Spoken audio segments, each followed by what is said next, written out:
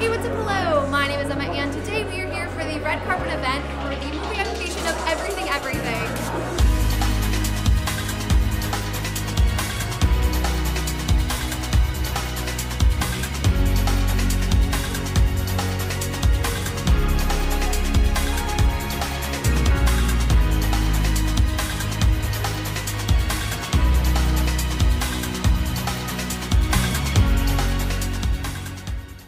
A few weeks ago, I got the amazing opportunity to attend an advanced screening for the film Everything, Everything, as well as participate in a red carpet event with some of the most influential people that had a role in making this movie. If you somehow don't know, though, I highly doubt it because Everything, Everything has been everywhere. The movie adaptation of the book Everything, Everything by Nicola hits theaters this weekend, May 19th, and it follows the story of a girl named Maddie Whittier who has severe combined immunodeficiency, meaning she's essentially allergic to everything. As a result of this rare disease, Maddie has never left her house in 17 years of life until one day a boy named Ollie moves in who she quickly becomes friends with, and she realizes that she might want more from this life that she has been living. I am very lucky to have already seen Everything, Everything along with my best friend and cameraman for the upcoming video, Michael from Michael Book Lion. So thank you so much to Warner Bros. Pictures for providing travel accommodations as well as tickets to attend the screening. I personally really enjoyed the film Everything, Everything. I will have a review of it up very soon, but for this video, we're doing something a little different and totally new on my channel. As I stated previously, I was invited to meet, greet, and interview the cast, the original author of the book, as well as the director, Amandla Stenberg, Nick Robinson, Anika Noni Rose, Anna De La Bruguera, Nicola and Stella. I got to ask them some questions regarding Everything, Everything that I am super excited to share with you guys. But before we jump into that footage, I do just want to give you guys a disclaimer that this was my first ever red carpet event. I was very humbled and honored by the opportunity, but it is something totally new to me. So while Michael was an absolute doll when it came to recording these interviews, it was a very crowded, small, cramped space. It's very loud, so I just wanted to let you guys know that there are subtitles on this video so you guys can read along with our interviews if you can't hear all that well. So without further ado, here are those interviews. What drew you to the story of Everything, Everything that made you want to be a part of this film? I mean, Nicola book, altogether, you know, it is just so magical, and there's just so much whimsy, and it's romantic, but it's dark, and it just, you know, it gives you a feeling of this fairy tale, and I loved that. But it was also very real, and the emotions were very real, and I was excited to kind of get all those different tones into one film. That's great. So it seems like you were a fan of the book yes. before entering. As someone who is a total reader, what's the hardest part of you giving up this baby of a story you've created and giving someone else all this creative license with it? Right. You know, I will tell you what's surprising about this is I think I read the fourth and the fifth version of the script, and there was a scene in there that I wished I had written, and I was like, damn it, yeah, I wish I had thought of that.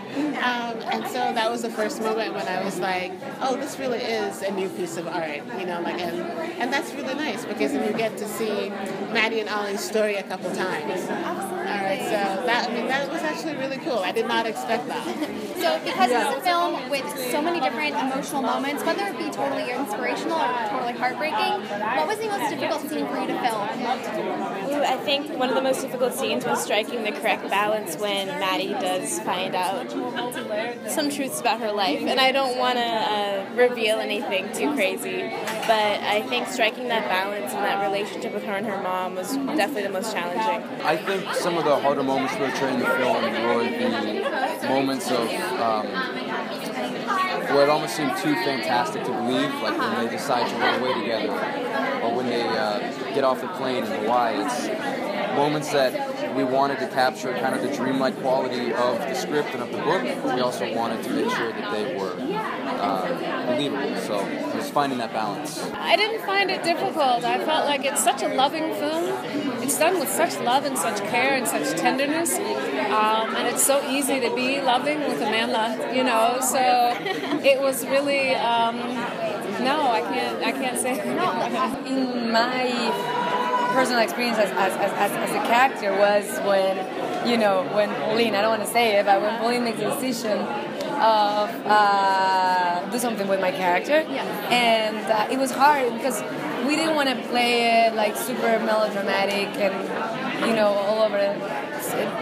It was a fine line just to be emotional but not be overreacting or anything, and so that was it was difficult because it's hard and she plays it so well.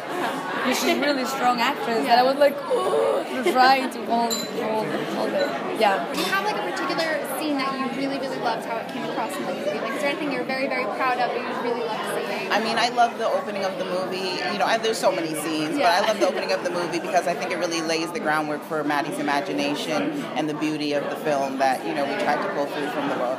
So great. Are there any scenes that are almost identical to what you originally imagined while writing the story? Is there anything that's very close to you, or is it something that's totally new? There's one scene that's exactly like the book that I really love, and it's when Maddie and Ollie are in like the green room when they're meeting for the first time, and she's like nervous and awkward, and he's like, she says, "You're really different than I would thought you would be," and he says, "I know, sexier." Right? Yeah. Such a great scene. I love that scene, and they do it so well because it's like, you know, when you really like someone but you don't know them that well yet, and you're like awkward, but you can feel like all the like the want. Yes. Yeah, they really capture it, I feel like. That's so great. So, because you're somebody that's always had the privilege to be outside and experience the world, what has been super hard about portraying someone that's never had those experiences? I think something that we thought about the most was like her innocence. And we thought about her frustration, but we mostly focused on how this is literally her whole world. She doesn't know anything else, and so in many ways she doesn't actually know what she's missing. You were like no stranger to YA adaptations recently. I mean, you have everything. You just finished filming Simon versus the Homo Sapiens Agenda. Yeah. So what is it that you feel makes you drawn to these sorts of roles where teens can really relate to the characters you're portraying? I think that a lot of YA stories are actually more interesting stories being told today. So it has more to do with the story than it does with the genre. So just out of curiosity, because this Everything was a novel first, did you read it in preparation for the role, or did you want to go in completely blind to the character of Dr. Whittier on screen? I didn't really have a chance to read it because everything went so quickly for me.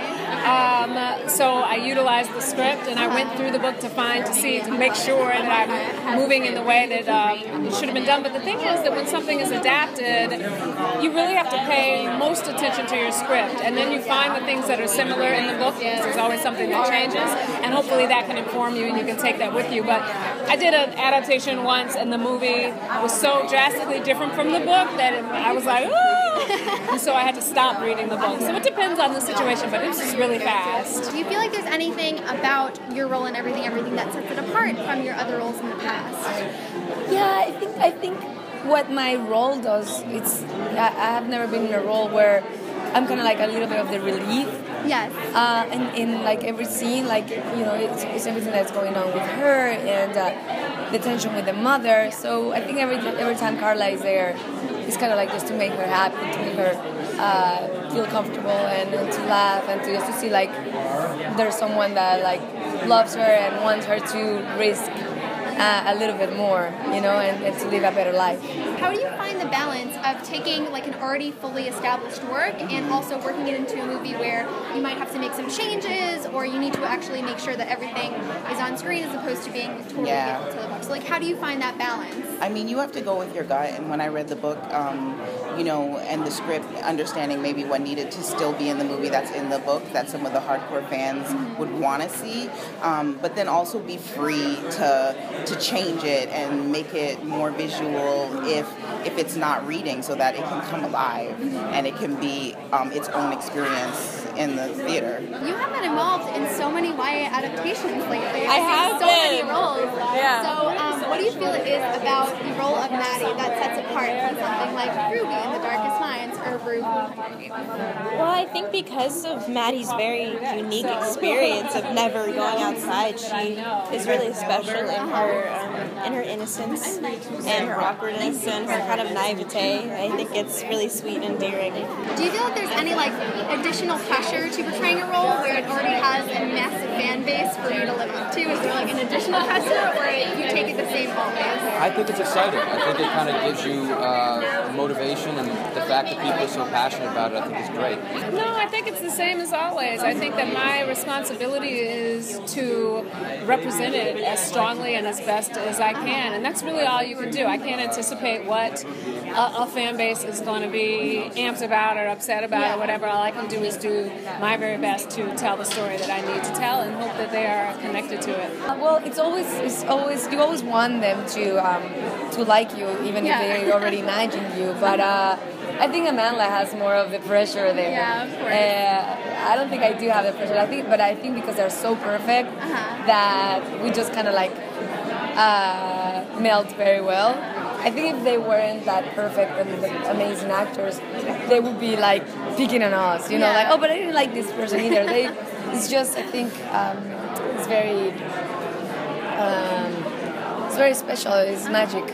So are there any changes, like previously mentioned, that you're really pleased with the way it came across on screen, even though it's not something that you originally wrote?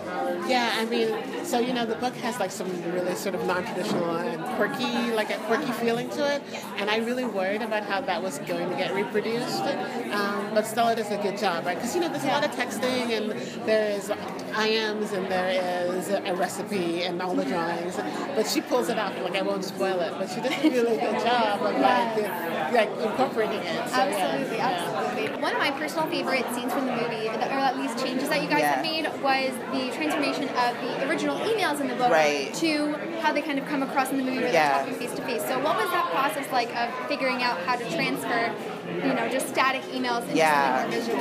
I mean, that was the big kind of question of the film before we started, and you know, I just wanted it to be as visual as possible. I wanted to put Nick and Amandla in the same room as much as possible, and so, you know, we used her architecture as a way and her imagination as a way to bring these characters together and elevate the film. Because having Ollie's first meeting was so awkward, do you have any like awkward experiences or maybe first date stories that you were able to relate to in that moment? I think I remember going on this one date at the museum, and like it was summertime, and I was wearing this black turtleneck. It was just a terrible idea, and I was like sweating so much. And the boy that I was on a date with actually said something. He was like, "What's that smell?" And I was like, "Oh God!" Like, that's terrible. Yeah, whatever. Because Ollie has a signature style in the movie. He's always wearing black. He's got the long, unkempt hair. Do you have a signature style that like you can always be known for, or is it just like go with the flow? I'd say it's more go with the flow. I wouldn't. Nothing as distinct as Ollie. Ollie has like definite taste. All black all the time. Absolutely. Do you feel like there's anything from your personal life that you were able to use as a way to portray the role of Dr. Whittier? Anything of the loving compassion that she feels for Maddie, or the nurturing? I think that the love of a parent is something that stays with you your entire life if you're lucky. And so definitely that was within me as something to pour forth into this character, because I know that love. You know, I've experienced that love. Hopefully you have, and most people that we know, because it's a sad thing when someone hasn't experienced that. And I hope that you always hope that it's something that they encounter somewhere else in life to fill that space up. This red carpet event with all of these influential figures in regards to everything was one of the coolest milestones that have come from my YouTube journey thus far. It was a really amazing experience, so thank you so much to Warner Bros. Pictures for allowing me to take part and inviting me to this awesome screening and event. It was such a pleasure to chat with all of these people that had a hand in making everything, and I had such a great experience. Don't forget to grab your tickets for everything. It comes out this Friday, May 19th, and I hope you guys are excited for it. So thank you again to Warner Bros. Pictures. Thank you to the cast, director, and author of everything for taking the time to chat with me. I had such a great time, but that is it for this video. Thank you guys so much for watching, and I will see you soon for a new video. Bye!